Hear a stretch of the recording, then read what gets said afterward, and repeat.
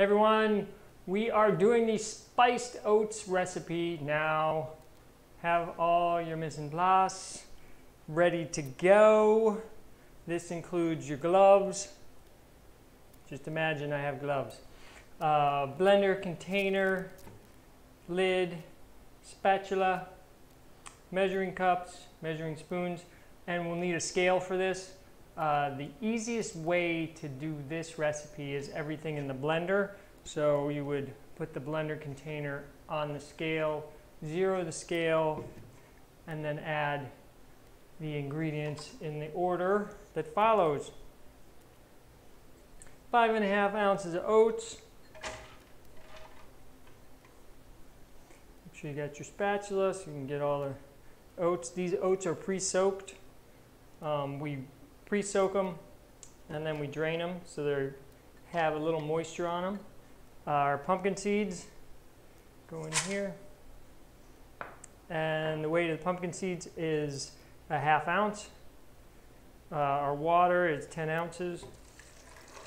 Right in there. What I should have done is poured a little bit of the water in with the agave to get the agave in easier. So we make that correction.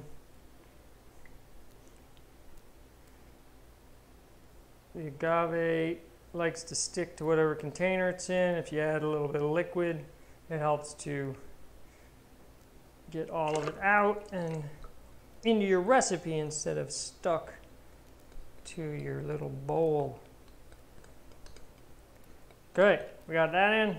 The amount of maca is 1 teaspoon, and the amount of pumpkin pie spice is 1/4 teaspoon.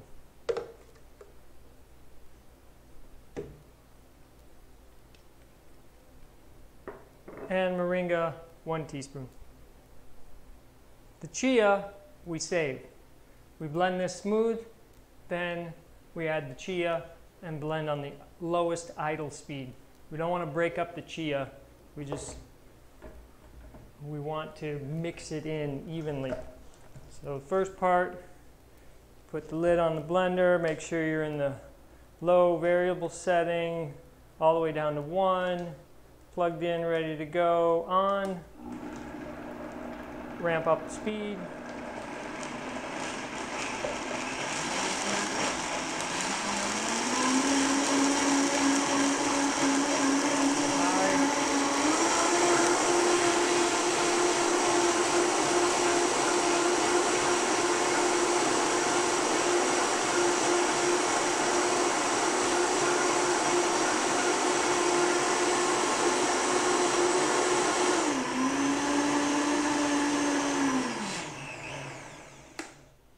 Okay, all the way back down to low, turn it off. If there's a need, scrape down the sides. Sometimes the whole oat groats will jump up and be stuck on the side, or maybe some of the moringa or anything like that. You want to get it all down in there. And now we add the chia.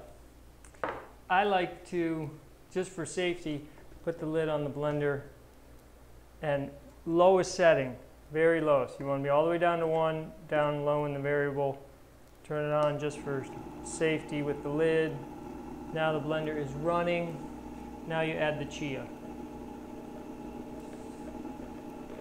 The chia shouldn't stick to the container unless there was some moisture on it. Now the chia is in there. You let this run for at least 2 minutes.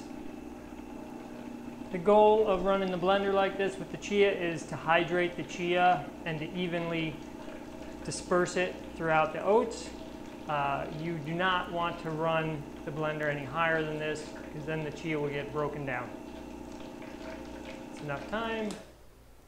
Now, transfer the oats to our container.